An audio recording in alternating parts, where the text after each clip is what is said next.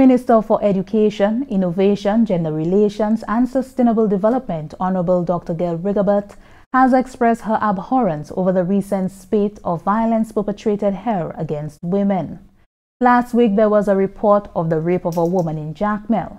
Then on Saturday, there was the news of the discovery of a naked body of a woman, the victim of the most extreme form of gender-based violence. Both acts, Dr. Rigobert says, are reprehensible and should be condemned. Honorable Rigobert has also called on all St. Lucians to play their part in eliminating such crimes in their society. St. Lucia is too small for somebody somewhere not to know about what transpired. Everyone must step up. This requires a collective effort.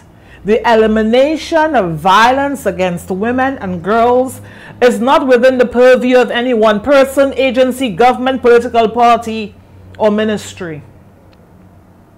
It is our responsibility.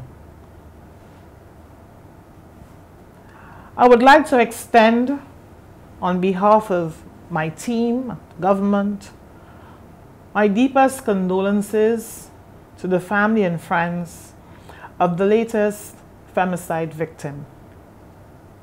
We were all horrified, so we can only imagine the pain, the anguish, the hurt that immediate family and friends must feel. You are in our prayers and in our thoughts.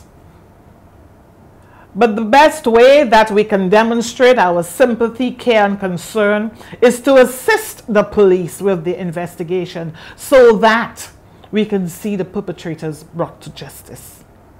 Honorable Rigobert has also condemned the circulation of images of the deceased. I beg of us as St. Lucians, please, let's show some more empathy, compassion, respect. Do we have to go as far as saying, what if it was your sister? What if it was a relative? How would you feel? I beg of all of us, please,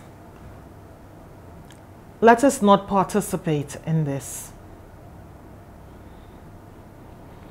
The increased numbers of those extreme forms of gender-based violence like femicide and the apparent desensitization of our citizens to the horror of such crimes underscores the very grim reality that deeply rooted inequalities and harmful gender norms persist in our society.